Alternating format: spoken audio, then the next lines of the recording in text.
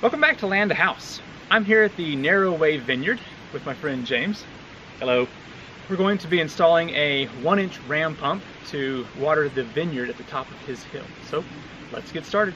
To start off, we're going to be using a screened intake that will hopefully filter out any leaves and other debris. So I have a 3-inch PVC pipe with a large window cut on top and just a bunch of holes drilled underneath. Got a couple of 3-inch caps and a 1-inch pipe with more holes here. And this is going to be installed inside with the help of some 1-inch unisills that will be on this cap here. But to get a 1-inch pipe into a unisil, I need to take a file and just file down the edge here of the 1-inch pipe. The 1-inch unisil requires a 1 3/4-inch hole saw. Now sadly I used this to cut through some hardy board siding, and so it's incredibly dull. But hopefully it's going to work today. We're using screen over this 3-inch pipe to keep out the debris from entering into the intake.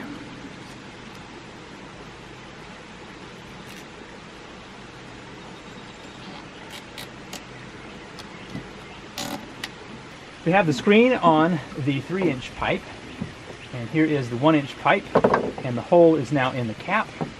I'm going to be sticking this unisil on the inside of this cap here, and I have filed down the edge of this 1-inch pipe, and this is going to be going through the inside of the cap here. There we go. Now to finish up the intake here, I'm just going to stick the cap on the end of the pipe. We're not gluing this so that it can be cleaned out later if need be. And that is the finished screened intake. After the water comes into the screened intake, it's going to travel down a fairly short supply line into a bucket. This bucket is going to act as a standpipe, but also act as a secondary silt filter. So we're going to be using unisil to feed the bucket and also take out from the bucket as the ram pump source. And we're going to have about 6 inches or so of room so that silt and sediment can build up before it starts affecting the pump. And later on we'll be installing a clean out so that we never have to actually move the bucket. So once again, I'm going to use the hole saw to put a 1 3/4-inch hole up towards the top. This thing is so dull. This will be the intake from the screened intake that'll be up the creek. I'm going to flip this over because the ram pump's going to come out of this side. I'm going to put another hole slightly lower than the previous one.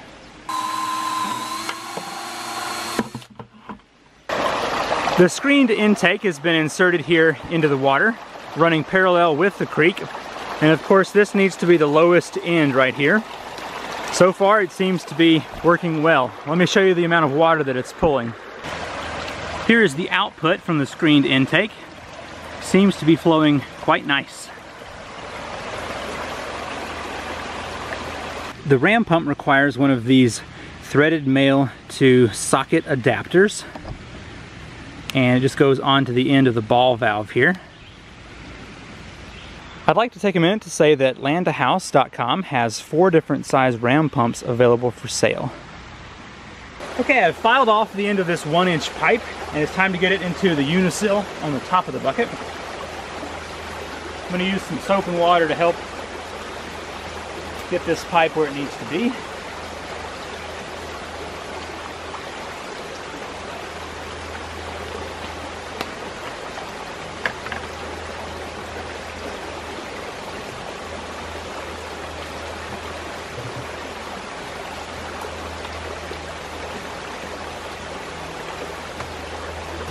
Okay, there we go. Time to set this down into the water.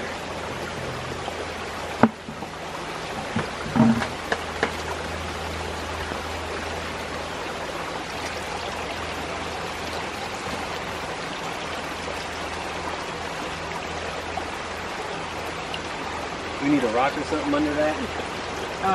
To keep it level. may be good for now.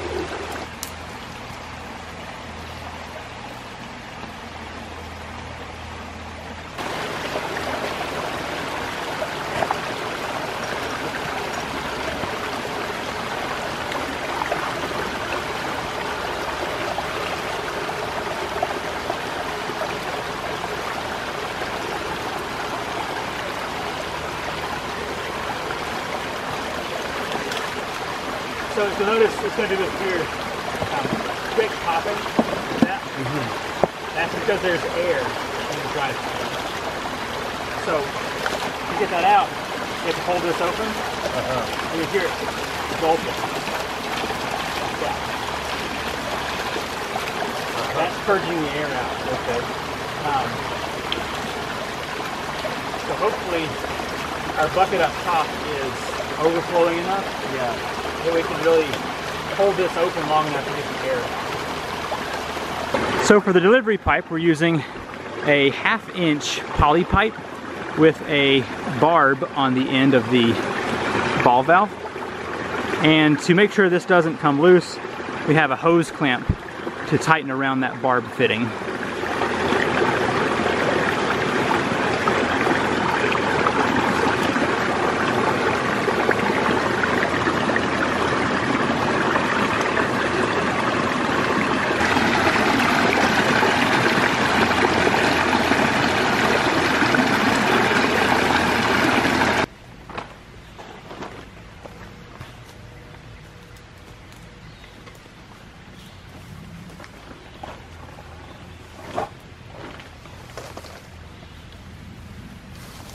The ram pump is just over this little hill and has 300 feet of delivery pipe.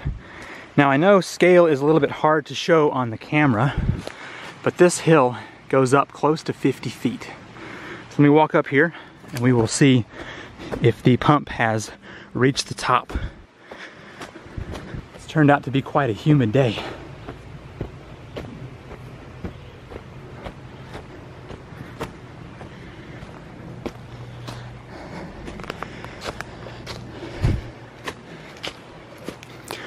We tested the pump at this point and we had a good steady stream of water coming out.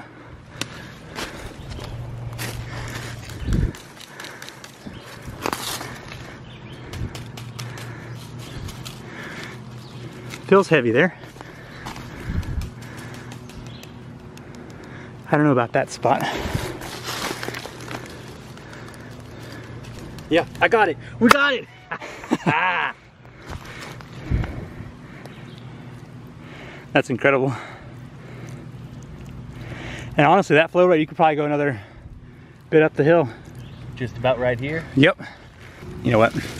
Put it up there like that? I didn't start a timer. Oh. So, on your mark, get set, go.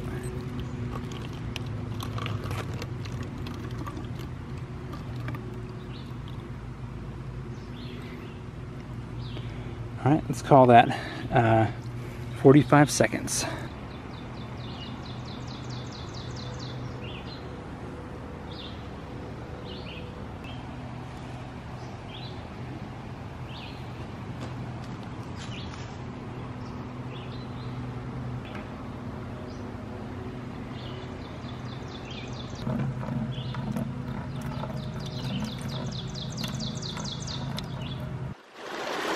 Let me show you the final setup here. We have the screened intake set quite nice here, totally submerged. 1-inch pipe comes out, travels down the creek and feeds into the bucket. As you can see, it's overflowing quite nice here. Now the reason the bucket is used is two-part. It provides a constant, steady source of water for the ram pump, so it's never going to be gulping any air. It also is able to catch silt and sediment as it pours out from the intake. So we have somewhere around 6 inches or more of potential before this is going to be stopping the ram pump. 80 feet of 1-inch PVC is laying in the creek. This pipe is flexible enough that it can be snaked around some of the rocks and other obstacles. Now we only had enough pipe to reach this point here, and as you can see, it's highly inefficient to have the pump leaning over in both this direction and forward. So later on, it will be moved further down the creek into a more permanent location. But it is clicking away here. And then it travels up 300 feet of poly pipe and goes all the way up to the top of the hill. Way up here.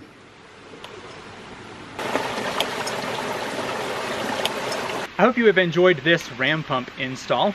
It's probably the first time I have done a full one-day install from intake to delivery at the top. And I'm glad that it turned out so well. Now there are a few things that we're going to change. Adding another 20 to 40 feet of drive pipe, and that will get the pump in a better location. With the current tilt that's going on, the pump is closing with less force than it would if it were sitting upright, and that will increase the flow rate at the top. And adding that extra 20 to 40 feet will also gain another foot or 2 feet of head pressure. So we're expecting to see somewhere around 300 gallons in a day at the top of this 50-foot hill. Thank you so much for watching. If you'd like to check out the Narrow Way Vineyard, I have the Facebook link in the description down below. Thanks for watching, and I will see you in the next video. Bye.